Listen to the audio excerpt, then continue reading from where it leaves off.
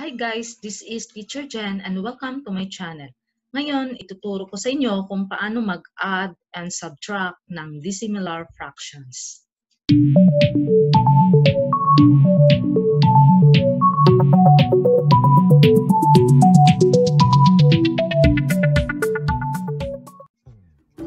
Ngayon, alamin natin kung paano mag-add or subtract ng dissimilar fractions.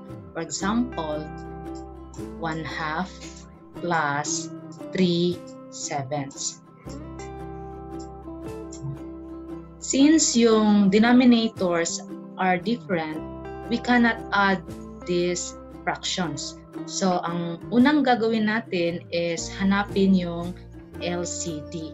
So, ano yung LCD? Ito siya, these common denominators. Paano hanapin yung these common denominators? Dapat alamin muna natin yung LCM ng dalawang denominators. For example, here we have 2 and 7. Ano yung multiples ng 2? Para lang tayong nag-skip counting by 2. We have 2, 4, 6, 8,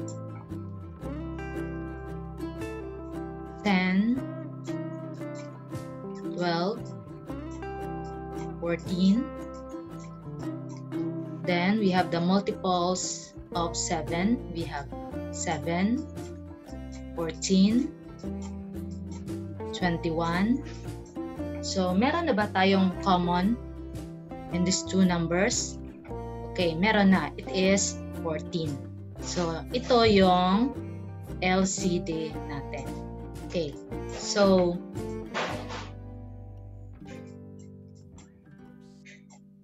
since 14 yung LCD natin, write natin siya dito. The next step is we will divide the LCD by the denominator of the first fraction, then multiply it to the numerator. So 14 divided by 2 is equal to 7 times 1 is equal to 7. Then we have here the second fraction. We have 14 divided by 7 is equal to 2 times 3 is equal to 6.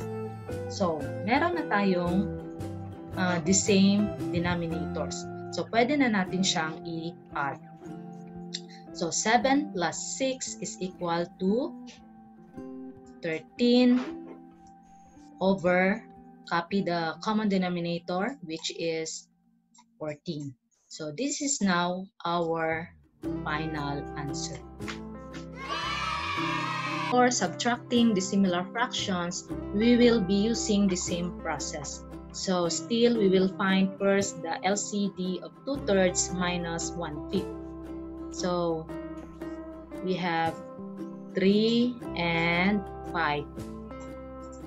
So, multiples of 3, 3, 6, 9, 12, and 15. Then we have 5, 10, and lastly we have 15. We have already the LCD, which is 15.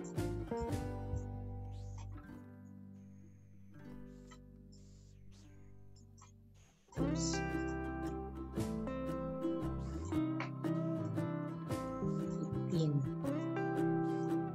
Then, we'll do the same process. 15 divided by 5 is equal to 3 times 1 is equal to 3. 15 divided by 3 is equal to 5 times 2 is equal to 10. Now, let's subtract. 10 minus 3 is equal to 7. Copy the common denominator, which is 15.